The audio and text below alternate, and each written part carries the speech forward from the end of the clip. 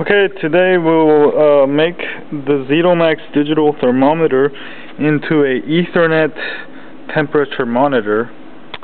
I added these two wires to the TX and the RX from last time, and then I added this Lantronix export module, which is hooks up to the channel 1 serial port using an export dongle. Now we will use a device installer. Bring up device installer. Let me see, Lantronix device installer.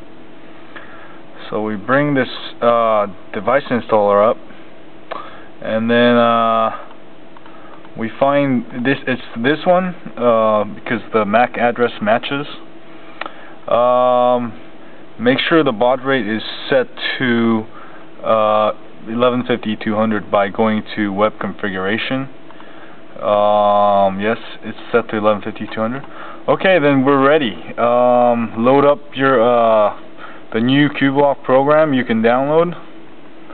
Okay, and then there's a debug terminal, and then load up the ZedoMAX temperature monitor.exe.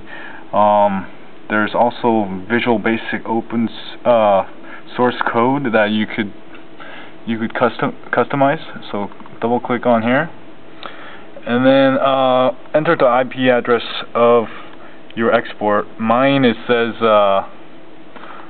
it's 192.168.0.2, and that's what it's set at. So click connect. Oop, I have firewall. Enable it. Connect it. Right now.